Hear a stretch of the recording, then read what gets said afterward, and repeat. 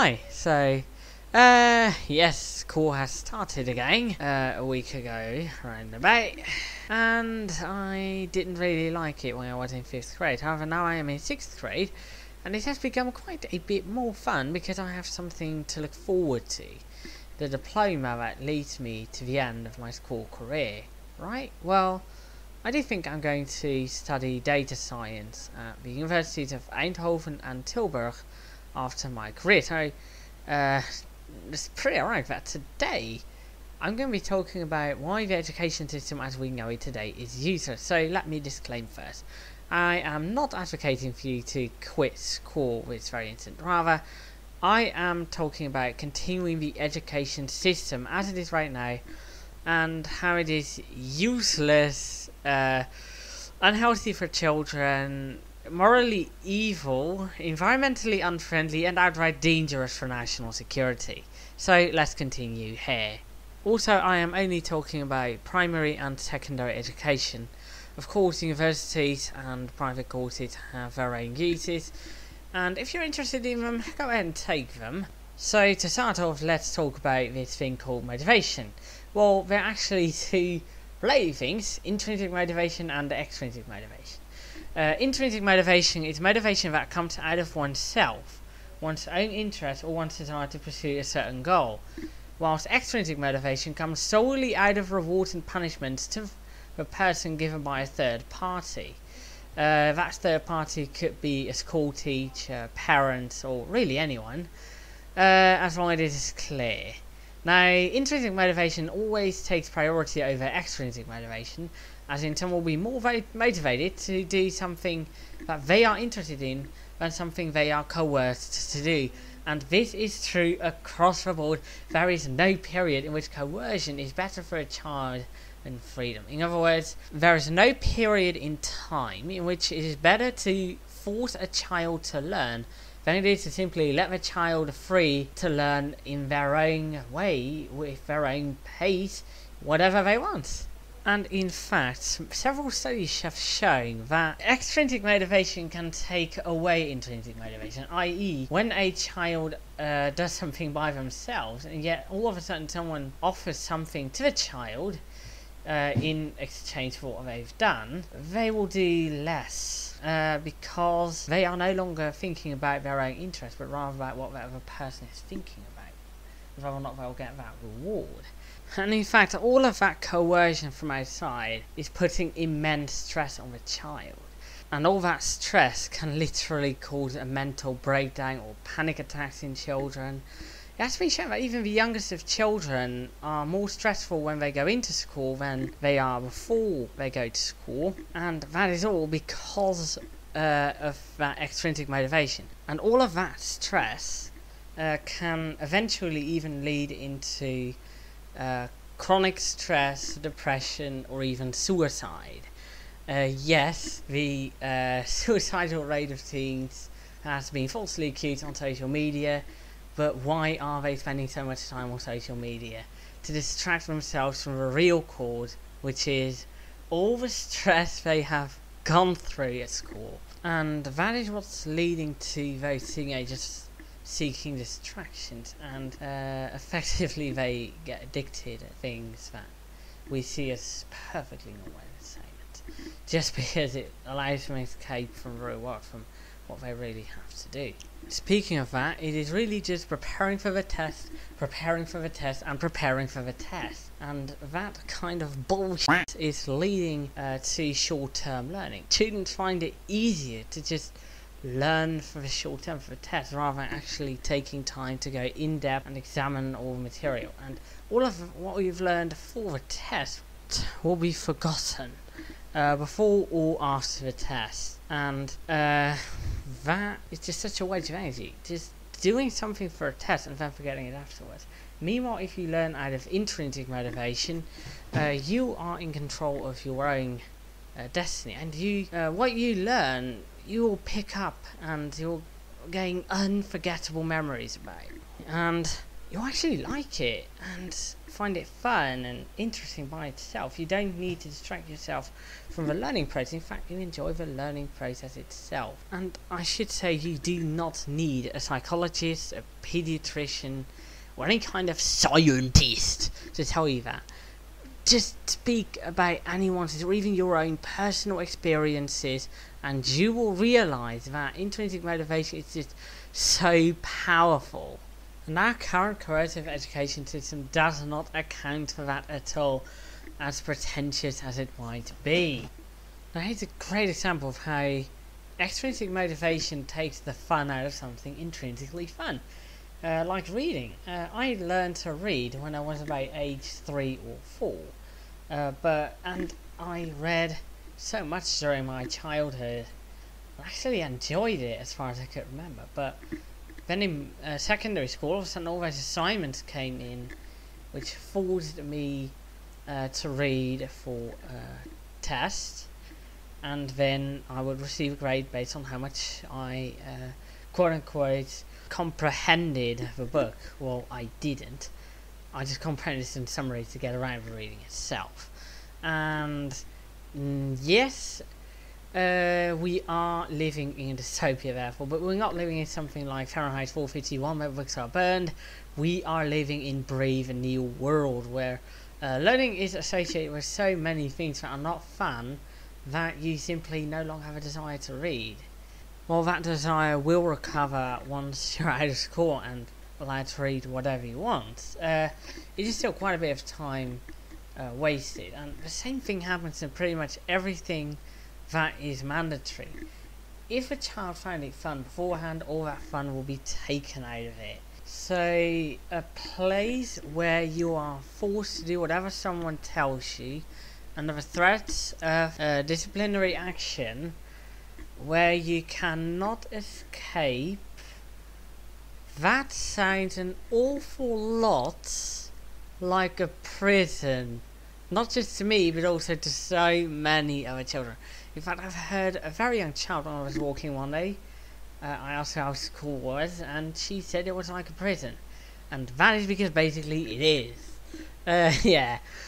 The only difference being that we send people to prison who committed a severely atrocious crime, but we send people to school only because they're between certain ages, and then ask questions later. That is just morally evil. We have agreed so long ago that coercing anyone to work, except if they are duly convicted of a crime, is morally evil. And effectively, what our schools are doing now is coercing children to work whilst they have not been duly convicted of a crime. That makes school effectively morally evil. And it isn't just that, there are also so many environmental issues with school.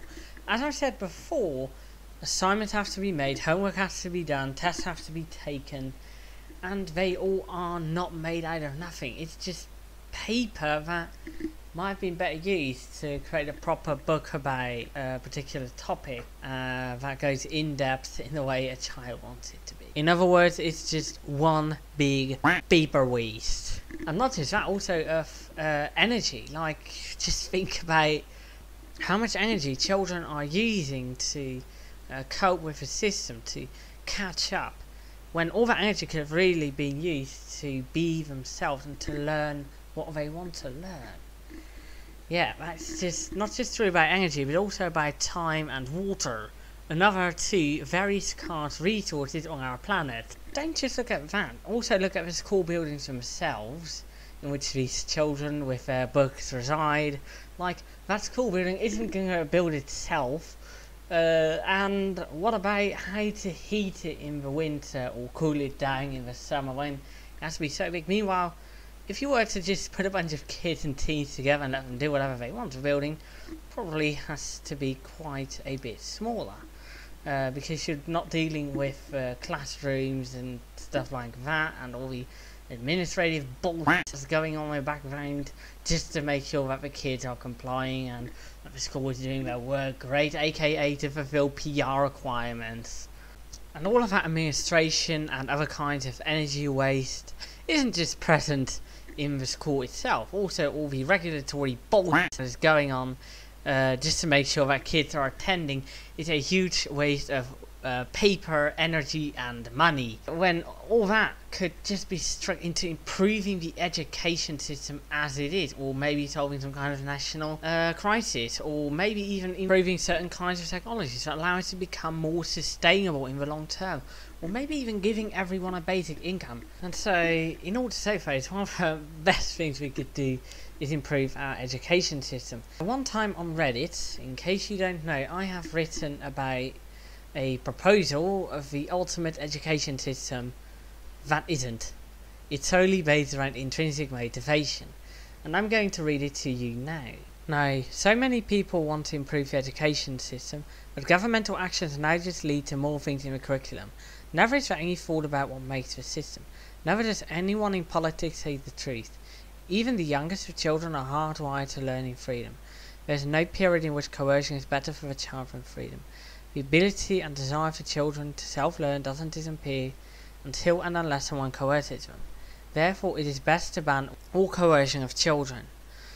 All current elements of education, like the curriculum, fixed location, predetermined scheduled classes and compulsory attendance, should be removed. Children should be allowed to learn and do whatever they want, whenever they want, however they want, whatever they want, wherever they want, with whomever they want, as long as they don't hurt themselves or others. In other words, the entire world should be seen as one big school. There still need to be places where materials are concentrated so children can find them more easily. These places should be open to everyone regardless of their age, religion or race. Everyone should be given the same opportunities and the choice to take them wherever in their life. Children will this way learn what they are truly interested in, leading to deep interconnected memories based primarily on true experiences. What they see, hear, smell, taste and do. This leads to an immediate acceleration of the learning process. What takes forever for a child when forced to do goes much quicker if done solely out of the child's own interest.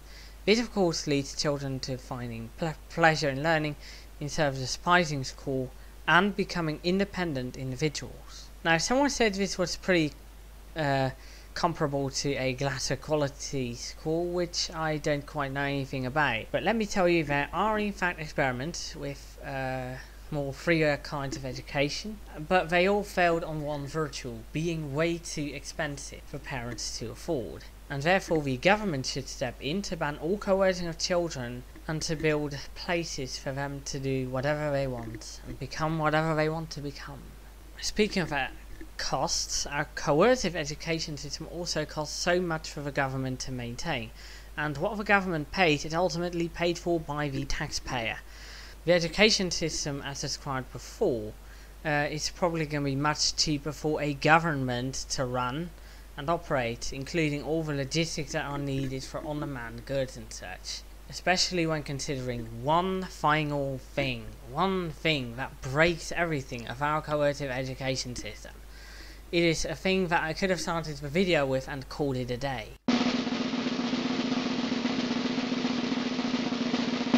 It will one day lead to an intergenerational rivalry that is unwinnable for adults. Have you noticed something on the street or in the news? Yes, I did. I did notice quite a lot of gang violence. I really see that as a precursor to a potential war between kids and adults. So I did talk about the possibility of children rising up against adults, but should I tell you, it's already sort of happening right now. At least youths are preparing for it, and at younger and younger ages. If this trend were to progress, we could probably see an actual war between kids and adults one day. I couldn't really predict when, and it's a real pain in the neck. Let's see why. So imagine we have 1,000 adults and 300 children. In a video I made about the possibility of children rising up, I used pretty small numbers for a reason. Back then I imagined if it were like 10 adults against 2 children, the children would definitely lose. But in this case of 1,000 versus 300, for example, I could definitely imagine that it would still be unwinnable for adults. The first set of adults will probably surrender out of pity. They think these children must have a reason to fight and they should give it to them. Let's imagine that's 500 adults. Now we're left with 500 against 300, and the children would start taking on the adults and realize that's pretty hard to do. But one day, one of those kids would end up with a very clever idea to take down as many adults as possible at once. Once it's shown to the adults, it doesn't even matter if it works or not, just the fear of being wiped out at once is basically going to cause a lot of adults to surrender if it weren't out of pity. Let's say that number is 300, and now we have 200 adults versus 300 children, which is very easy for the children to win, especially considering that an adult surrendering is basically an adult who is then forced to work for the children. So the children basically just sort of reverse the balance of power. Imagine these kind of fights happening across the entire world, and if it weren't for a global ecological collapse, or global nuclear war, or an asteroid impact, this is where the world as we know it would end. This would be the downfall of adult society. And the only way to win this war would be to surrender before it even has the potential to start. Now all of these together, the mental health issues, the immense inefficiency of learning through the coercive education system, the environmental impacts, the huge costs and potential for security issues, basically mean we should abandon the coercive education system as it is right now.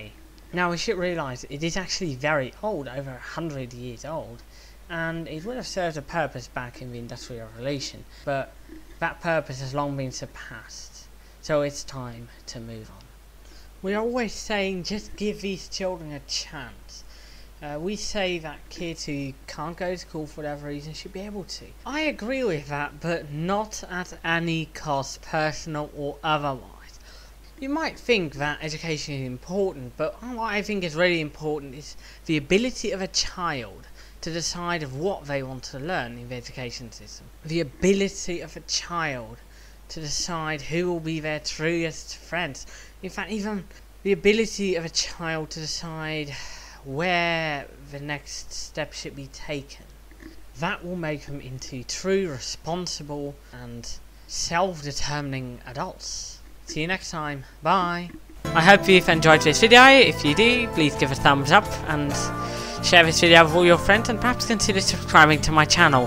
Thank you, and I'll see you next time.